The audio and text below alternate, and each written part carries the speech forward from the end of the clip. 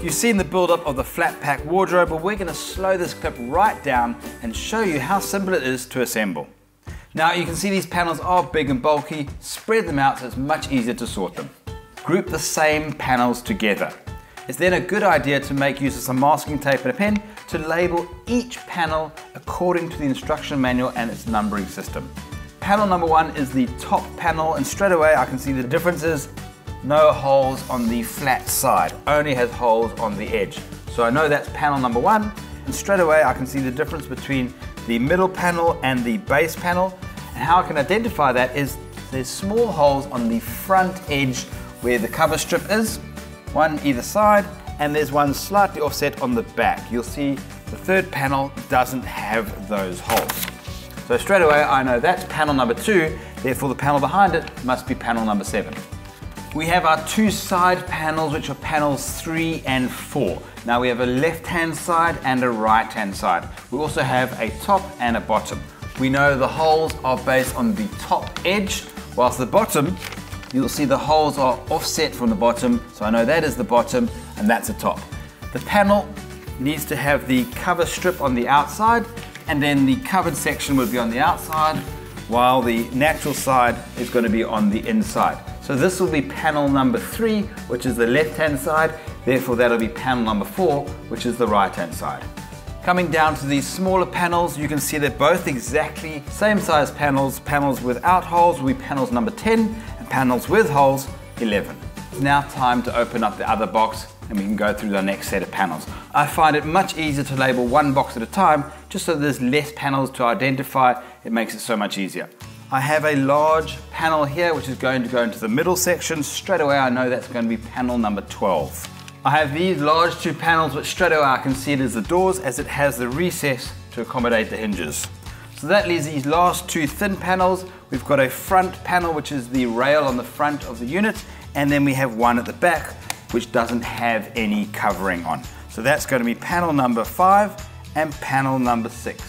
It's now a good idea just to sort your hardware too. I have director screws, shelf pins, wall brackets, 16mm screws, nail panel pins, 30mm screws, wooden dowels, nail and anchors, and some cover stickers to cover the heads of the director screws. As for the tool that you're going to need, there's an Allen key that comes in the pack for the director screws. You're also going to need a medium-sized Phillips screwdriver and a hammer to knock in the panel pins. With all our panels labeled, our hardware sorted, it's now time to start a little bit of prep work of the panels.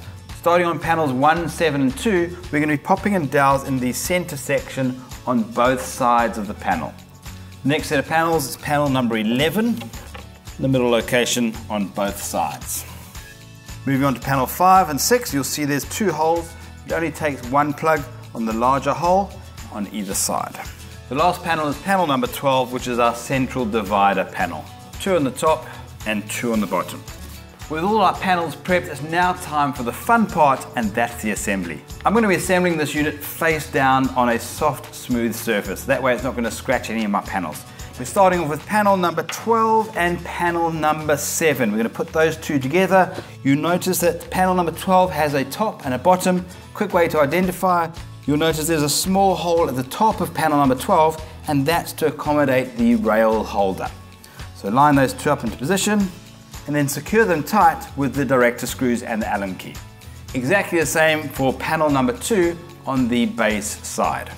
That's our center structure complete. It's now time to put on our left-hand side panel, cover strip on the underside, place it down and locate it into the pre-drilled holes with the dowel pins. Once we've got that into place, secure those edges with the director screws. Now we have panel number 5. Remember, that's the front panel, so the color side must go face down.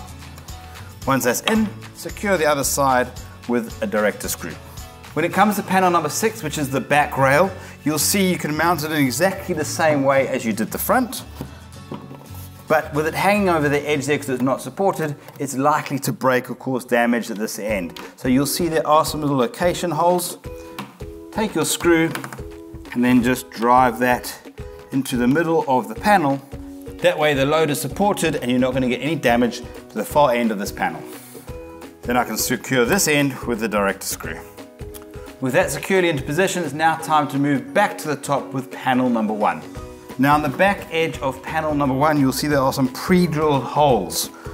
These are to be on the inside of the unit. So keep the cover strip face down and the pre-drill holes on the inside of the unit. The next panel is the fixed shelf in the middle of the unit here. It's panel number 11. Cover edge facing down and secure on the other side with the director screws. Right, with all the internal panels in place, it's now time for the last outside panel. That's the right-hand side panel, panel number 4. All the structural panels are in, the structure is complete. What I need to do now is, whilst it's lying flat, is put my backing board on the top section here. And then drive in the panel pins to secure that to the back of the unit. Remember, when you're driving in your panel pins, ensure that it's sitting in the middle of the edge of the wood. That way it's going to prevent any bursting out the sides. If you go too close to the sides, that nail is going to go towards the edge and it's going to damage that outer surface of that panel.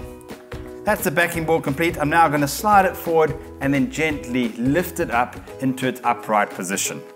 Now that the unit is in the upright position, I can pop in the 2 screws to secure that front rail section. Next, I'm going to pop in my rail holders, and you'll see there are holes already pre-drilled on either side. We can pop in our shelf pins into the pre-drilled holes. This is to accommodate our 2 floating shelves. Panels number 10, make sure you keep the covered edge on the front side. Right, it's now time to put on our doors. Now the first thing we need to do is insert our hinges into the doors. Pop in the 16mm screws and secure that hinge down tightly. Before you put the doors on, it's a good idea to get the structure into its final location without the excess weight of the doors. When it comes to the doors, they can be quite tricky due to their size and their weight. Make use of a second person to hold it up into position while you align the screws through the hinges into the pre-drilled holes on the sides. Once you've got your first door into position, pop on the second door, and then you're going to align and set your hinges to make sure your doors are square, neat and flush all the way around. Just adjust the height of the door with the slotted guides here. When it comes to the fine tuning and alignment of the doors, you'll see there are 2 screws on the hinges. We have the back screw, which adjusts the door back and forth, and then we have the front screw, which will adjust the gap that you have between the doors and ensure that you have the door square to the structure and to the other door. And screw this screw in. As you screw that in, so that will push that hinge towards the other door. Straight away you can see the gap size has changed immediately. I'm more than happy with that gap. All I need to do now is pop on these cover stickers to hide and disguise the ends of these director screws. When you are putting on a sticker, make sure you're putting the grain edge in line with the grain structure on the panel. With the wardrobe in its final position, secure the wall brackets to the wall with the nail and anchors. That's the unit assembly complete. That really was simple and easy to do. All that's left to do is to customize the door handles to a handle of your choice. If you enjoyed this clip, like it, share it. You can also subscribe to our BuildersSA YouTube channel. There's a range of DIYs and how-tos just like this for you to be inspired, get to Builders and get it done.